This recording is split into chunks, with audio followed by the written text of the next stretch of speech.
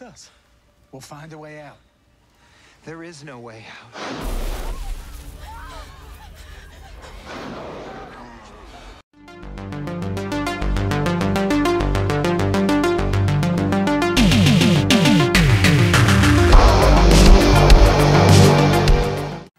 We are talking Escape the Field. This one is directed and co-written by Emerson Moore. It stars Theo Rossi, who you may know from Sons of Anarchy, among others. And let me ask you this question. Do you enjoy the TV show Lost? Yes? No? Perhaps you've never watched it. In that case, let me ask you, did you enjoy playing the original Resident Evil games and specifically like the puzzle element to that? If the answer is yes to either of those, you may want to check out Escape the Field. And this is quite an intriguing movie. This is somewhat hard to define. It's vaguely a kind of science fiction, psychological horror movie. And the kind of the simple premise is going to be this. But I will say, to talk about this movie, I'm not going to try and spoil it specifically, but I'm going to have some kind of spoilery discussions, and I'll try and keep it as vague as possible to try and illustrate some of my critiques of this movie. But let me tell you the plot synopsis first of all, which isn't a spoiler. So we have a group of people, all strangers, wake up in the middle of this seemingly endless cornfield, and they don't know how they got there. They have no memory, or they don't know each other. And each one of these people has an item with them that may well be useful. One has some matches, one has a knife, one has a compass, for example. And they seem to have been selected for something, but they don't know what. They haven't got a clue about why or the reason they're there or how they got there or anything like that. And they have to kind of try and band together, and if they can, and maybe overcome some of their differences, and try and maybe figure out what they're doing there and who has put them there and what are the reasons for, they're there in the first place, and what is hunting them in the forest, or in this kind of forestry of corn stalks, I should say. So that's your basic plot premise. So let us discuss what I think works in this movie. And again, I'm going to have to talk about some spoilery elements. I'm not going to out and out spoil it, but some of my critiques will require me to at least allude to certain things. So, what do I like? Now, this movie, I would say, has an intriguing hook. We want to know the circumstances of how these people have got there. Why? What's the reason for it? Why were these people chosen specifically? Who is behind it? It obviously seems to be quite a big operation. There's a couple of theories that are kind of put out. But it's like you kind of want to know. It's an intriguing mystery, and we as the audience are along for the ride with our characters. So we find out stuff with them. So you're never one step ahead of the characters. You find out the clues and the answers with them. So if you like kind of a good mystery, this movie I think will please you in a lot of ways. I think there's lots of kind of like fun little kind of traps and clues and different kind of puzzles that they have to kind of solve, and you might have the sort of person that enjoys kind of trying to solve these around with our characters. I also have to say the characters are very well defined. Now, admittedly, they do seem somewhat of stereotypical archetypes, but I have to say I think the characters, despite that, still felt kind of like well realised, and I thought the acting from the cast here was also pretty good. I think so. The performances and the way the characters are written, I have to say, made for believable kind of characters. And even I think it's quite typical in these sort of things where you have like the guy who's clearly going to be a bad guy, you can root against and root for. But I think one of the things I liked about this movie is all the characters, although some seem a little bit more important than others. I mean, there are certain characters that seem to get practically no screen time. I think, well, they're clearly going to be cannon fodder.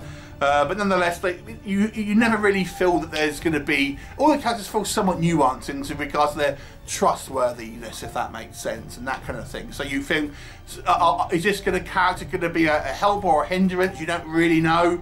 You never feel that one character is very obviously kind of a bad guy, or and things like that, which again I thought was quite good. And you know, it kind of focuses mainly on this one woman who is I suppose our POV character, who seems to be kind of like a nurse or a doctor or something. But yeah, I have no kind of problem with the kind of the cast. Now, this movie literally all takes place in this cornfield. There's a couple of internal shots a little bit later, and as such, it kind of gives this kind of somewhat eeriness, but a little bit of familiarity as well. I mean, you'll think Children of the Corn. It's not like a supernatural horror like that, although there are some more overt horror elements that will come into the movie in the kind of the latter half, and you know, so you do have a little bit of kind of more proper horror, shall we say, rather than psychological horror as the kind of the film progresses, and a little bit more kind of violence and things like this. But I'm going to say I was intrigued by the premise. It was a good kind of like hook that kind of wants you kind of to explore to the ends. Now, I will say, transitioning into maybe what doesn't work. When I was watching this movie, I was thinking there doesn't seem to be a hell of a lot of time left in this movie. Is it gonna be able to sort of pay off all these questions that it's kind of answering? And without directly trying to spoiling anything for you, let me just say I will feel that the majority of people here will be a little frustrated with this movie and its kind of lack of resolution. So again, I'm not going to tell you exactly what happens or what doesn't happen, but I will say I think that this movie, I think, has this premise, but doesn't feel like it knows how to pay it all off. Because there's a lot of questions that it asks, and I know that some films and some, you know, script writers want to leave things somewhat ambiguous, but I feel they go too much in this direction and really don't answer much of anything.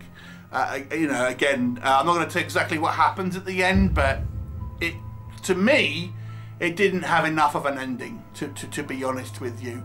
And there's just not enough answered in this kind of movie.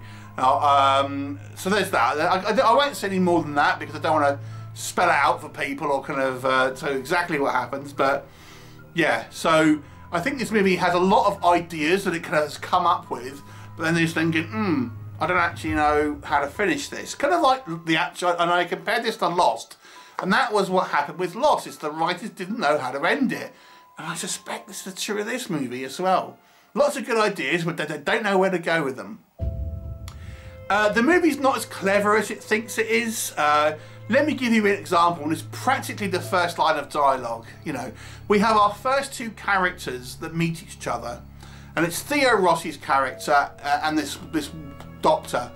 And the doctor has got her item is a gun with one bullet. And Theo Rossi's character comes in and said, well, if I wanted to harm you, I wouldn't have given you a gun. And if you think about that, someone's given her a gun because she didn't have it beforehand. It's established. So whoever was behind it has clearly given her a gun. So it may well have been Theo Rossi, but it's kind of like it's a redundant line that doesn't make sense in the kind of this when you sort of think about it.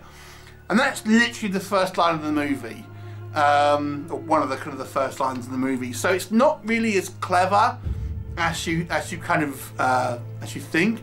And a lot of these kind of puzzles, I think, rely a lot on circumstance and chance rather than kind of like, being able to kind of deduce what's happened, if that makes sense. So, yes, it's a kind of an intriguing kind of story of puzzles and mysteries and things like that, but I feel it's somewhat contrived. And the other thing I got to say is it kind of feels like we've seen a lot of these kind of style of films. Like I've said, Lost to me is the nearest comparison, but there are films that have these kind of like, Saw is another one. It just feels kind of like it's a slightly different flavour of a kind of a mystery thriller horror kind of movie. Now the mystery is interesting, but I feel that if we use Saw as a good example, that's a movie that thought about the plot the whole way through, and I feel gave a satisfying conclusion. So, but this leans on more of the Lost area, the Lost TV show, than Saw. So that's a good example. Saw versus Lost. You know, mysteries and psychological horrors. The one I felt you had more satisfaction with when you finished it. One maybe you didn't. And this leans definitely to the Lost side of proceedings. But overall, until we get to that point, I still think it's an intriguing story with good characters and good performances.